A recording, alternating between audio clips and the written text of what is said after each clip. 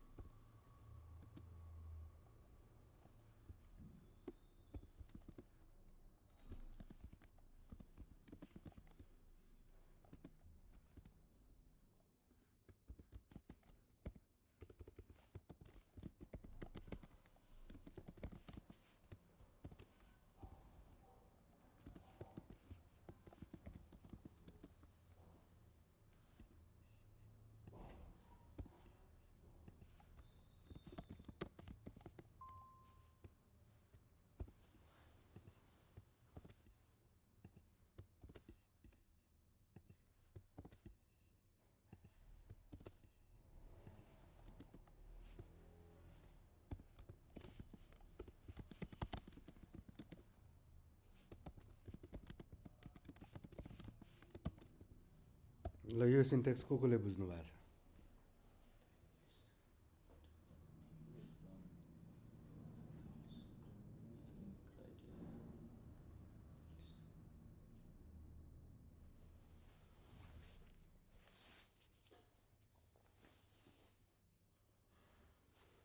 अझ यहाँ एउटा यस्तो ब्राकेट हुन्छ पछिदेखि म यो ब्राकेट युज गरिराख्दिनँ है तपाईँहरू पछि बुझ्नु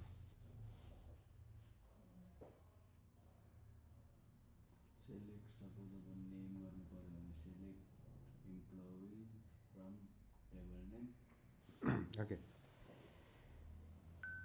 सेलेक्ट भनेको डिफल्ट किवर्ड हो किवर्ड युज गर्नु पऱ्यो मैले त्यही भएर यहाँ किवर्डलाई सकेसम्म क्यापिटलमा लेख्ने कोसिस गरिरहेको छु है सुरुमा हामी लेख्दै जान्छौँ पछि म ऱ्यान्डमली लेख्दै जान्छु ठिक छ फिल्ड लिस्टमा यो जुन के अरे लेस देन र ग्रेटर देनको सिम्बल छ नि यो भित्र रहेको भनेको रिक्वायर्ड चाहिन्छ भनेको है यहाँ जुन जुन ठाउँमा यो आएको छ नि त्यहाँ ठाउँमा त्यो चाहिन्छ तर डिपेन्ड्स त्यो कसरी राखेको छ है त्यसपछि यो जुन स्क्वायर ब्राकेट छ यो भित्र राखेको चाहिँ अप्सनल हो भए पनि हुन्छ नभए पनि हुन्छ अब यहाँ त यो फिल्ड लिस्ट पनि अप्सनल हो यो एस्ट्रिक पनि अप्सनल हो फेरि बाहिर आएर यो बसेको छ यसको मिनिङ के हो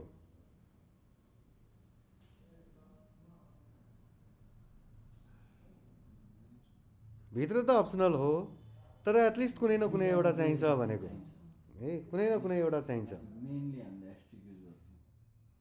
एस्ट्रिक किन युज गर्छौँ हो त्यसको बारेमा पनि हामी कुरो गर्छौँ है देन फ्रम किवर्ड भयो त्यसपछि टेबलको नाम जुन टेबलबाट डेटा रिट्राइभ गर्ने हो त्यो टेबल भयो यो टेबलसँग यदि मल्टिपल टेबल्सहरू हामीले जोइन गर्नु छ भने मल्टिपल टेबल्सको जोइन फिचर्स पनि आउँछ त्यो जोइनको बारेमा मैले यसमा लेखेको छैन अहिले है त्यसपछि यो टेबलमा यदि कुनै रेकर्डलाई फिल्टर गर्नुपर्छ भने वेयर क्राइटेरियालाई युज गर्ने तर हुनैपर्छ भन्ने जरुरी छैन राख्यौँ भनेदेखि फिल्टर हुन्छ राखेनौँ भनेदेखि सबै आउँछ त्यही भएर वेयर युज गऱ्यौँ यदि भने त्यसमा एउटा फिल्टर क्राइटेरिया कुनै न कुनै चाहिन्छ भनेको सेम वे ग्रुप बाई गर्न मिल्छ ग्रुप बाई गर्नु भनेको यदि मल्टिपल रिपिटेड भ्यालुजहरू छन् भने तिनीहरूलाई सिङ्गल भ्यालुमा राख्ने र बाँकी फिल्ड्सहरूलाई के गर्नुपर्छ त्यो हेर्ने काउन्ट गर्नुपर्छ सम गर्नुपर्छ अथवा एग्रिगेसन गर्नुपर्छ भनेदेखि एग्रिगेट फङ्सन्सलाई युज गरेर ग्रुप बाई क्लजमा राखिदिने यदि ग्रुप बाई युज गऱ्यौँ भने यो पनि अप्सनल हो तर युज गऱ्यौँ भने कुनै न कुनै फिल्ड त्यहाँ एपियर हुनुपर्छ र सेलेक्ट लिस्टमा भएको फिल्ड्सहरूमा यदि ग्रुप बाई क्लजमा सबै फिल्ड्सहरू लिस्ट आउट भएको छैन भने लिस्ट आउट नभएको फिल्ड्सहरू जति जम्मै सेलेक्ट लिस्टमा एग्रिगेसनमा जानुपर्छ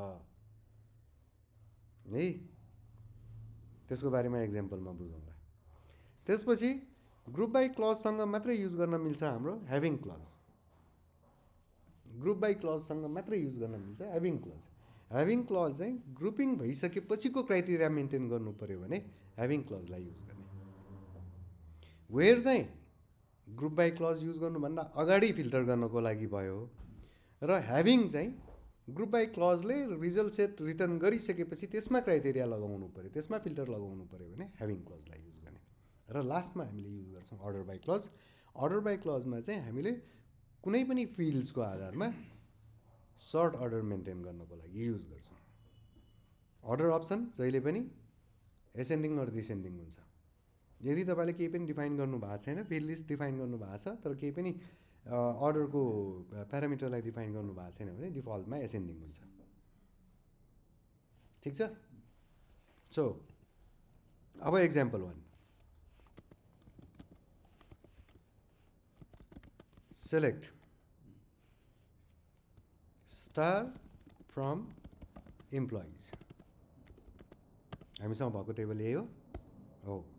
अब मैले यहाँनिर हेर्नु यो सिन्टेक्स अनुसार मिल्छ कि मिल्दैन। सेलेक्ट किवर्डलाई युज गऱ्यौँ। यहाँ फिल्ड लिस्टको ठाउँमा हामीले एस्ट्रिकलाई युज गऱ्यौँ। ठिक हो। त्यसपछि फ्रम किवर्ड युज गऱ्यौँ, त्यसपछि टेबलको नाम युज गऱ्यौँ। अब बाँकी त सबै अप्सनल छ, त्यही भएर यसको पछाडि केही पनि युज गरेनौँ।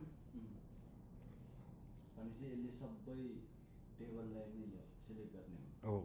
अब यसमा यो हामीले यहाँ केही पनि क्राइटेरियाहरू युज नगर्नुको मिनिङ के हो त भन्दाखेरि त्यो टेबलमा स्टोर भएको लिस्ट अफ रेकर्ड्सहरू जति पनि छन्, त्यहाँ 1000 छ भने 1000, 10 लाख छ भने 10 लाखै रेकर्ड्सहरू चाहिँ रिटर्न गर भनेको हो है। केही पनि फिल्टर एप्लाई गरेको छैनौँ, क्राइटेरिया एप्लाई गरेको छैनौँ। यसको मिनिङ त्यो टेबलमा स्टोर भएको जे जति रेकर्ड्सहरू छन् सबै रेकर्ड्सलाई रिट्राइभ गर्ने भनेको हो। त्यसपछि एस्ट्रिक किवर्ड जुन युज भएको छ, एस्ट्रिकले के डिफाइन गर्छ त भन्दाखेरि त्यो टेबलमा भएको लिस्ट अफ फिल्ड्सहरू जति पनि छन् सबै फिल्ड्सहरू जुन अर्डरमा छ त्यही अर्डरमा देखा भनेको हो। जस्तै अब यो भनेको इम्प्लोइज टेबलमा हामीसँग कतिवटा फिल्ड्स रहेछन् त। आइडी भन्ने फिल्ड छ, इम्प्लोइ नेम फिल्ड छ, एड्रेस फिल्ड छ, कन्ट्याक्ट नम्बर फिल्ड छ, जेन्डर छ, स्यालेरी छ, डेट अफ बर्थ छ, डेट अफ जोइन छ। यदि त्योदेखि बाहेक अरू कुनै पनि फिल्ड्सहरू थपिराखेको भए तिनीहरू पनि देखिन्थ्यो। तर हिजो तपाईँले भन्नुभएको थियो नि फर्स्टमा जहिले पनि न्युमेरिक भ्यालु हाल्नुपर्छ, अनि त्यो असेन्डिङ अर्डरलाई लिएर चाहिँ उसले यो गर्ने हो। फर्स्टमा जहिले पनि सर्ट अर्डर यदि केही पनि डिफाइन गरेको छैनौँ भनेदेखि लेफ्ट टु राइटमा सर्छ। हामीले हेर्दाखेरि लेफ्ट टु राइटमा, कम्प्युटरले हेऱ्यो भने राइट टु लेफ्टमा, होइन? कम्प्युटर पनि एउटा मान्छे मान्नु पऱ्यो नि त, होइन? हामीभन्दा धेरै राम्रो काम गरिदिन्छ। ठिक हो। तर कुनै कुनै बेलामा हामीलाई के चाहिन्छ त, सबै फिल्ड्सहरू, अब यति लामो फिल्ड्सहरू 200वटा फिल्ड्सहरू छन्, सबै फिल्ड्स त यस्तरी स्क्रोल गरेर हेर्न त अब गाह्रो हुन्छ। हेर्नुपर्ने अवस्थामा त हेर्नै पर्यो। तर हामीलाई त्यो सबै इन्फर्मेसन्सहरू चाहिँदैन। कुनै पनि अब्जेक्टको इन्फर्मेसनमा सानो इन्फर्मेसनको टुक्रा मात्रै हामीलाई हेर्नु पर्यो भनेदेखि चाहिँ अब यति बेला हामी यहाँ दिन्छौँ फिल्डको लिस्ट, जसमा इम्प्लोइ नेम मात्रै हेर्नु छ हामीलाई भनेदेखि अब यसले के दिन्छ, त्यो टेबलमा भएको सबै रेकर्ड्स त हो, तर त्यो टेबलमा डिजाइन गरेको नम्बर अफ फिल्ड्सहरूमध्ये इम्प्लोइ नेम फिल्ड्समा जे जति रेकर्ड स्टोर भएको छ त्यो मात्रै देखा भनेको हो। र डेटा रिट्राइभल स्टेटमेन्ट युज गर्दाखेरि सकेसम्म एस्ट्रिक किवर्डलाई युज नगर्ने। सकेसम्म एस्ट्रिक किवर्डलाई युज नगर्ने। सबै फिल्ड्स नै चाहियो भने पनि सकेसम्म फिल्डको लिस्टलाई युज गर्ने। त्यसले पर्फर्मेन्सलाई अप्टिमाइज गराइदिन्छ। देन अब त्यसपछि यहाँ मैले अहिलेलाई एस्ट्रिक नै युज गर्ने, सबै आयो होइन। अब त्यसपछि यसबाट मलाई आइडी 5 भएको रेकर्ड मात्रै हेर्नु पर्यो भने अब हामी के गर्छौँ, वेयर क्राइटेरियालाई लगाउँछौँ। Where ID is equal to 5, यो भनेको हाम्रो क्राइटेरिया भयो। केही राख्ने होइन, त्यो त सिन्टेक्समा त्यो रिप्रेजेन्ट गरेको भयो होइन। ल त्यो टेबलबाट त्यो रेकर्ड्सहरू रिट्राइभ गराइदियो जुन रेकर्ड्सको आइडी फिल्डको भ्यालु 5 छ। त्यहाँ त अब सिङ्गल एउटा मात्रै छ, त्यसले गर्दाखेरि एउटा मात्रै रिटर्न गर्यो।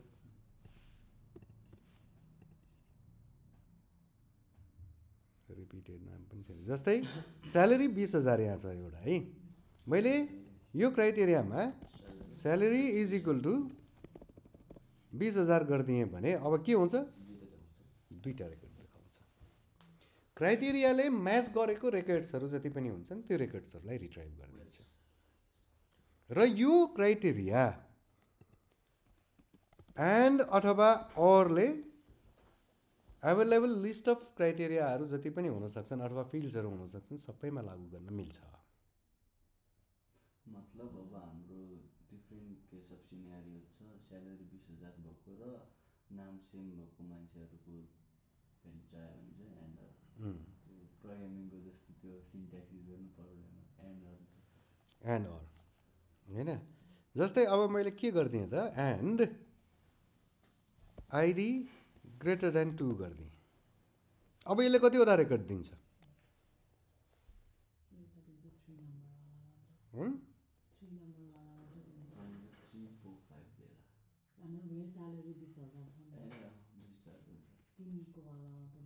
दुवै कन्डिसन मिल्नुपर्छ।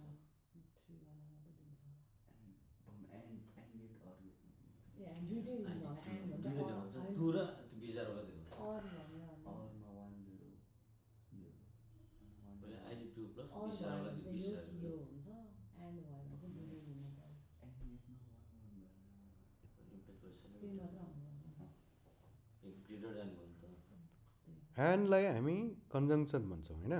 त्यो भनेको दिएको लिस्ट अफ क्राइटेरियाहरूमध्ये सबै क्राइटेरिया म्याच भएको लिस्ट अफ रेकर्ड्स मात्रै रिट्राइभ गरिदिन्छ होइन। जस्तै स्यालेरी 20,000 भएको र आइडी चाहिँ 2 भन्दा बढी भएको। एउटा त आइडी 2 छ तर त्यसको स्यालेरी 20,000 छ, एउटा त म्याच भयो तर त्यसको भ्यालु त 2सँग के अरे ग्रेटर देन 2सँग म्याच भएन नि त, त्यही भएर त्यसलाई स्किप गरिदियो। अर हाल्यौँ यदि भने यो गर्दाखेरि त दुवै आउला होइन, यो गर्दा दुवै आउला हो। अब त्यसले के रिप्रेजेन्ट गर्छ? यसलाई हामी डिसजङ्सन भन्छौँ। स्यालेरी 20,000 भएको अथवा आइडी 2 भन्दा बढी भएको जे जति रेकर्ड छन्। स्यालेरी 20,000 भएको दुईवटा छ, आइडी 2 भन्दा बढी भएको त हामी 5सम्म छ भनेपछि त 3टा छ नि त। 3टा र 2टाले 5वटा हुनु पनि, तर कमन 2वटा छ त्यहाँ, त्यही भएर 4वटा आयो। बुझिरहेछ?